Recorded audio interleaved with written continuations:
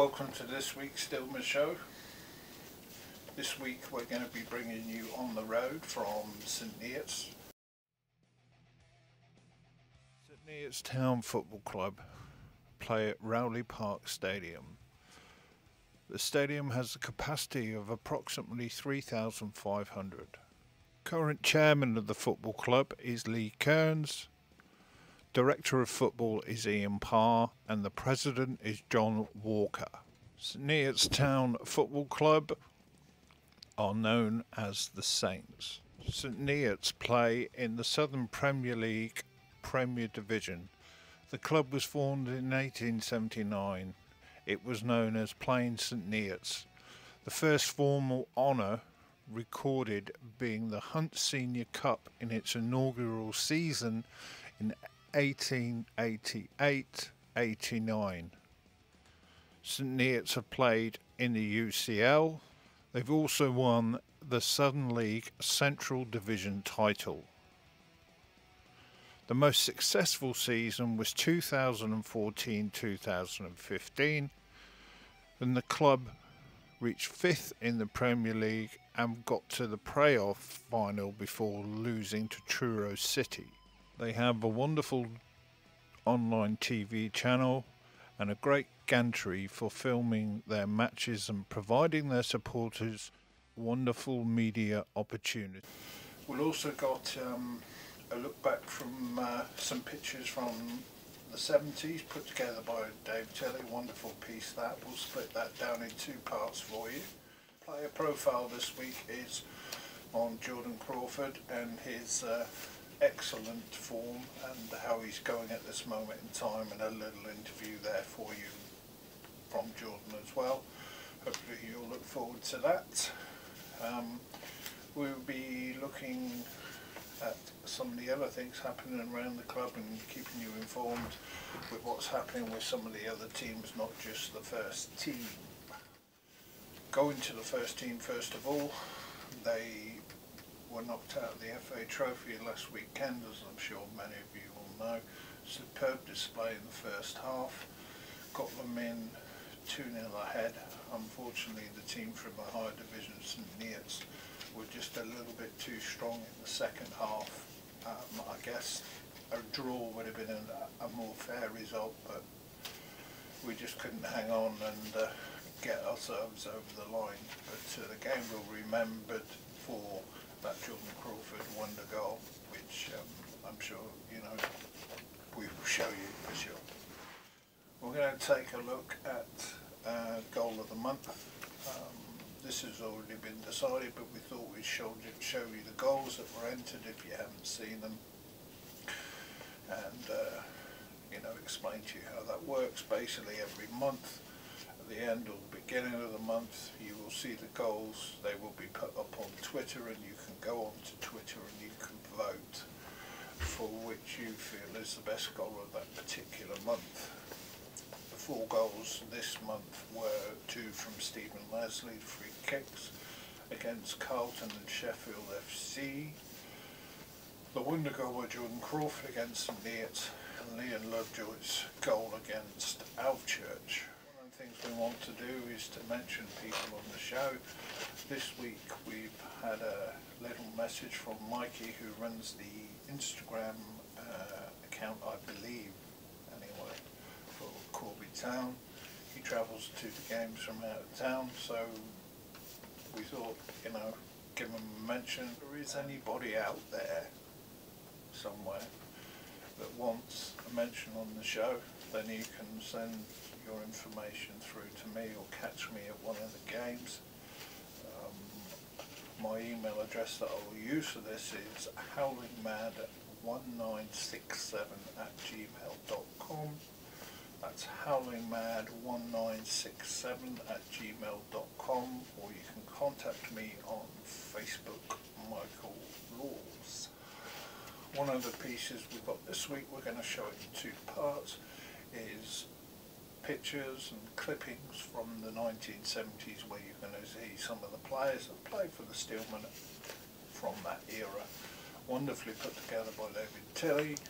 you will have the opportunity. Like I say, it's about 4 minutes long, so we're going to split it into 2 parts. So we'll do 1 part this week and 1 part next week. So yeah, if anybody likes to look into the history of the club, then you know, have a look, and hopefully you enjoy it and see some people you may recognise.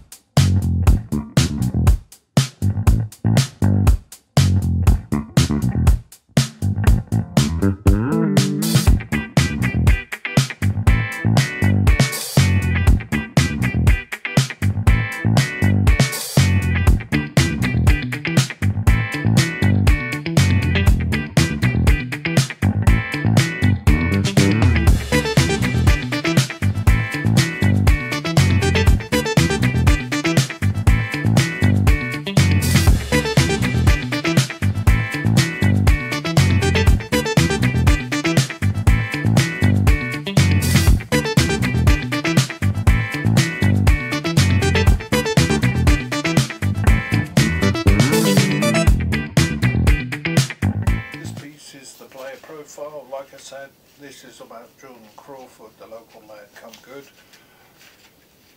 come back to Corby Town, and now is flourishing in the first team. And this is this little segment, and here it is, followed by an interview. A few years ago, Jordan Crawford was a big player in our youth team. He was part of the squad that won the Knockout Cup. He left to go to Harbour Town, where he became a real fan's favourite, scoring against Corby in a pre-season friendly.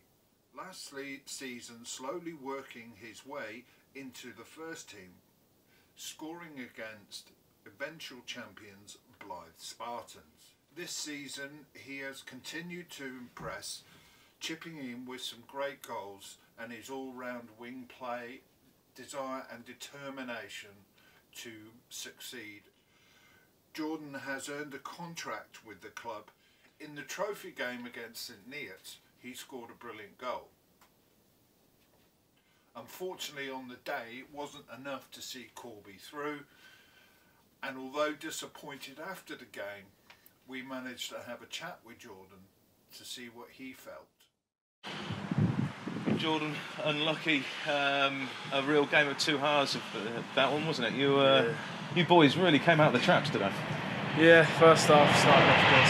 Done everything we got told to do really, and that's why I got the 2-0 lead early on. Second half, we didn't start quick at all, and then just like Kinney said after the game, now we just went back 5 or 6 weeks and done everything we shouldn't be doing, and yeah, just unlucky today really. Just not a bad game to us.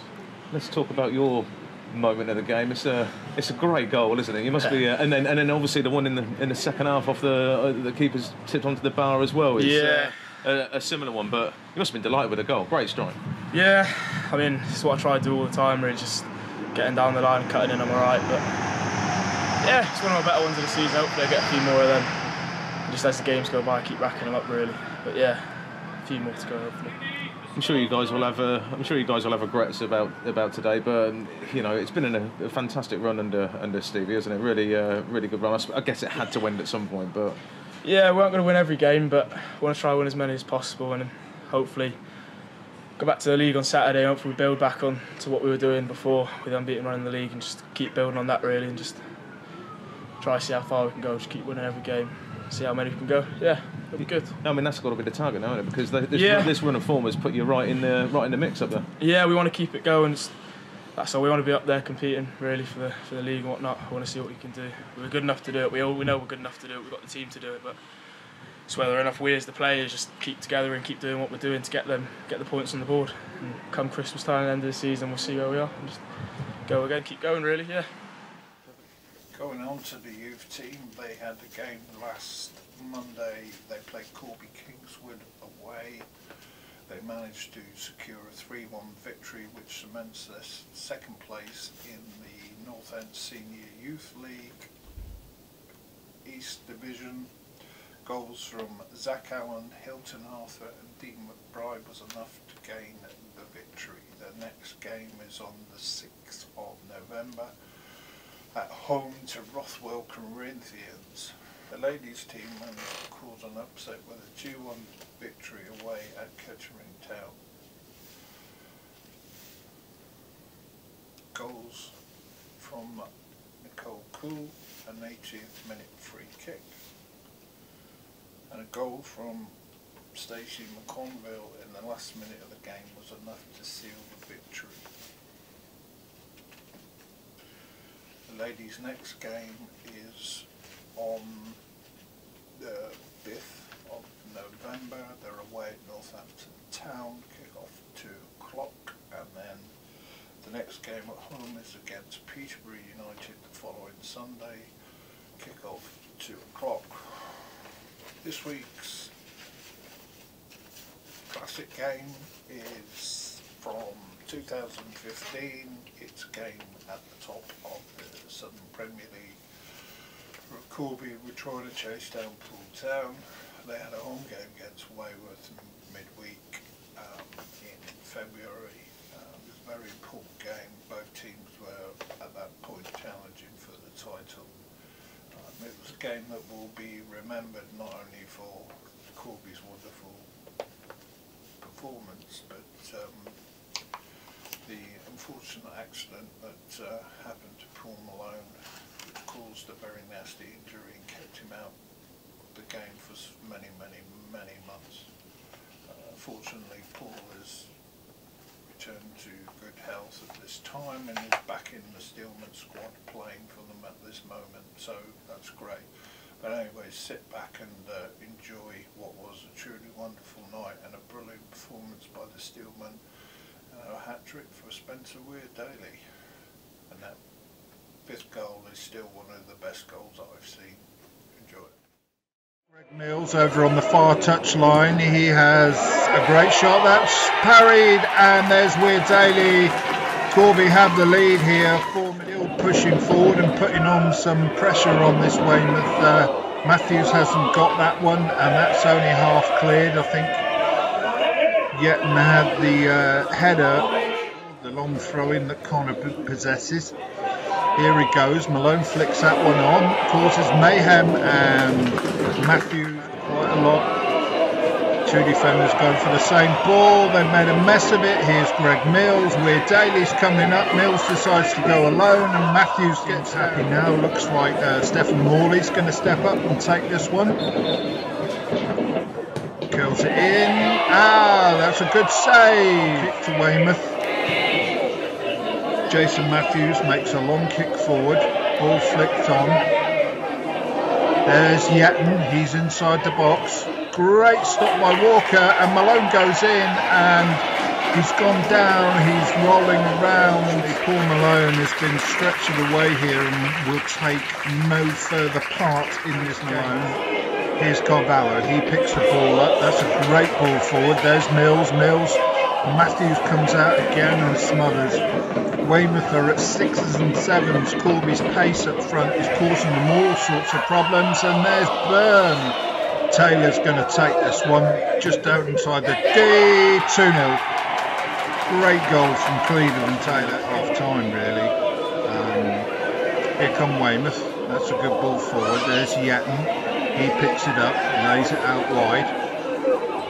cross. Walker hasn't got that. Tim Sills, 2-1. Weymouth have found a way back into this. Byrne plays the ball forward, laid off by Weir Daly, into Mills. Mills going in, and there's a push, and that's a penalty. No question. Here he comes. Matthews gone the wrong way. Mills has picked that one up. He's racing forward. Oh, unlucky. Welsh cuts that one out. Tries to lump that one forward. Morley picks that one up. Sorry. Burns got this one now. Great ball over the top. Left square. There's Weir Daly under Matthews. 4-1.